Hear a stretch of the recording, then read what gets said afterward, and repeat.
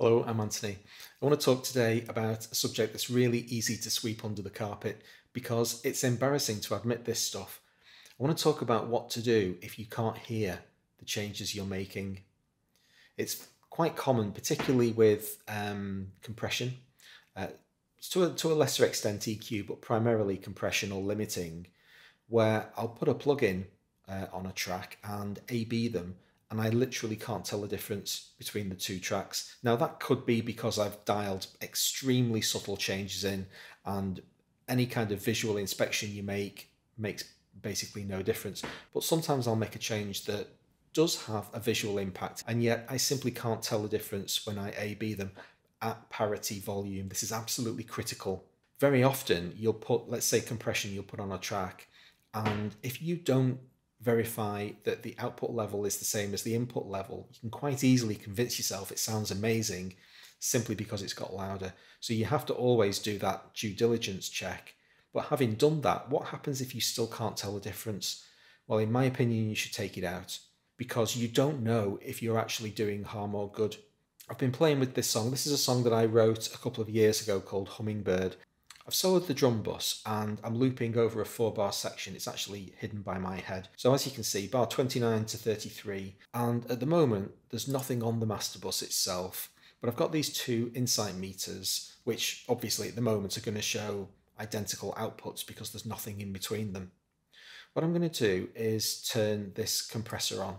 So this is the Arturia VCA65, an implementation of a very famous piece of kit called the DBX 165. And one of its common use cases is on the drum bus. But I'm going to turn it on and tell you in all honesty, I can't tell the difference between this on and off. And the way that I do this, because I'm going to run these tests in real time, is that I hover the mouse over the bypass section, and then I have a trackball which I can click on and off, and so I'm not in danger of accidentally moving my mouse. There's nothing worse than doing a blind test and your mouse moves slightly past the button. So I use the trackball for this because it's a stable thing and I can press it on and off. So let's get the track going. So here's the compressor on at the moment. Now I'm going to close my eyes so that I don't know whether or not it's on or off. Okay. So here we go. Do this test yourself if you want.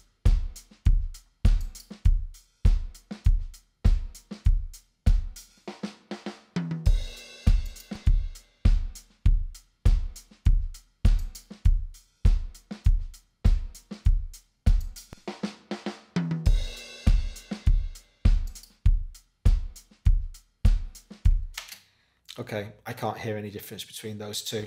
Now here's a second effect that we've got on the same track. So this is the IK multimedia implementation of the LA2A, and again I'm going to get my bypass control set up. Now I'm going to close my eyes again, set the song going.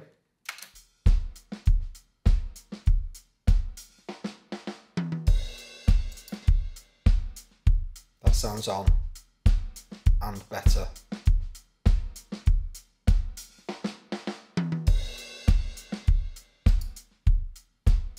And that sounds off. So I think there's a noticeable difference. So thank goodness I was right. There's a noticeable difference there. I can hear the sound improve. Now, it's the improvement that I'm identifying, and I'm saying I prefer this sound, and then I open my eyes on and I look at the effect. If the effect is on and I think it's better, then it's earned a place in the song. It's quite common for me to do exactly the same blind test and prefer the bypassed version. That's where you've found yourself in a rabbit hole, where you've ended up making all of these tweaks, and you might spend 15 minutes tweaking this plugin and come to the conclusion that you've absolutely nailed it and that's the one. Do the blind test, find out if you can tell whether or not there's any improvement. And if you can't tell any change at all, or you prefer the bypassed version, what on earth are you doing? Now, the one situation that I would say where this doesn't necessarily apply is if you're relying on the laws of physics. So if you do some low cut on a bass sound because you know that there's stuff going on below 30 hertz and you can't hear it. My ancient ears might not be good enough to hear stuff down there. Or similarly in the very high frequency band. Completely different scenario. Under those circumstances, absolutely take it away, because you know that it's working. You know that that's going to have a cumulative effect on the quality of the sound, and you're throwing stuff away that you physically can't hear. That's different. What I'm talking about here is my ears not being finely tuned enough to hear these subtle changes that I'm making. I'm more than happy to put my hands up and say ambition outstrips talent. You know, this is where I call it a day.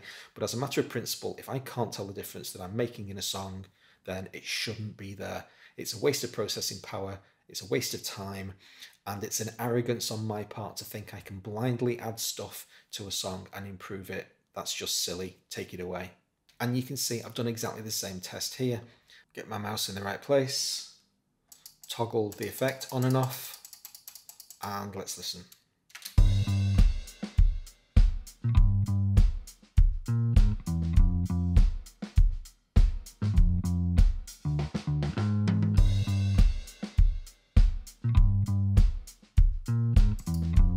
Oh, that's just so obviously better. That's clearly better.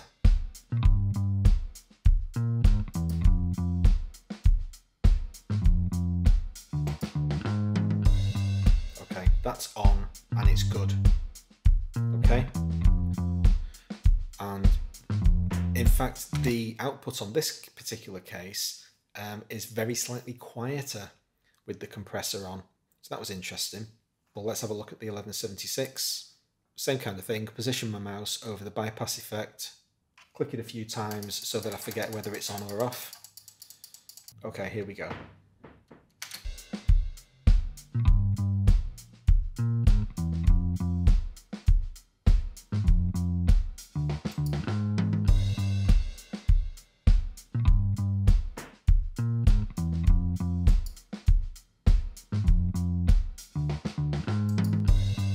No, I can't hear.